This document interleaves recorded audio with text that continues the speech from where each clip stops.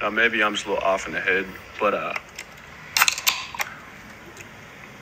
I got no interest in dating, and not because you know how people are like, oh, men are trash, women are this. You know, it's not the name game. I don't really care about that.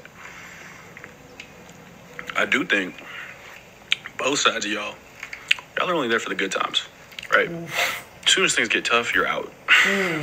You're out. You're done. You don't want anything to do with it. I want to go through the mud with somebody. I want to be at my absolute lowest point, but I want to have someone there to do it. You want to know why? Because I grew up, that's the couples I idolized. I was like, wow, they went through it all together.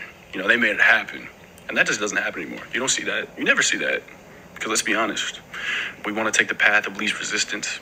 And our love and affection has a price on it, to an extent.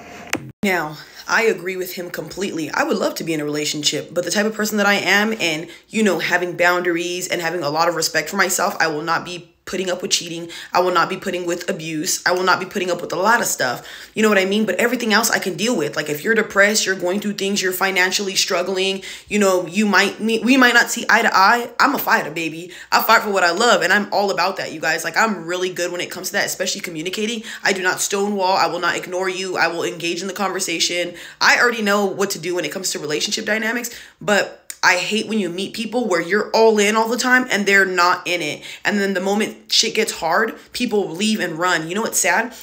People think that relationships are all happy and dandy because of social media. You see all the perks and all that stuff. No, there's a lot of couples who bicker, who fight, who go through things and still love each other. But I feel like we need to normalize couples actually going through the hard parts and getting with each other and lasting. But no one's saying go through verbal abuse, emotional abuse. I'm not saying stuff like that. But if you guys aren't seeing eye to eye and you guys are ignoring each other, or instead of talking it through, I'm going to go out and party. How do you think the relationship is going to work if you keep running away from it? If you run from a problem, it only gets bigger. Now, I really feel like this generation would flourish with relationships if, one, you got with the person and love them for who they are and stop trying to change them.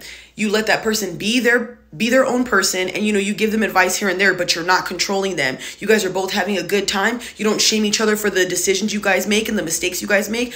Nothing but forgiveness. Laughter solves it all. And I'm telling you, do it all the damn time. Do it 2-3 times a week, I swear to God. And you guys are like, oh, that's too much. It's not too much. It's not enough, baby. And another thing, compliment each other. Be all about each other. I understand it gets repetitive, but if you're going to be with this person, I always say this, why make your dynamic chaotic when you can make it all about love? You set the tone in your relationship. Make it work.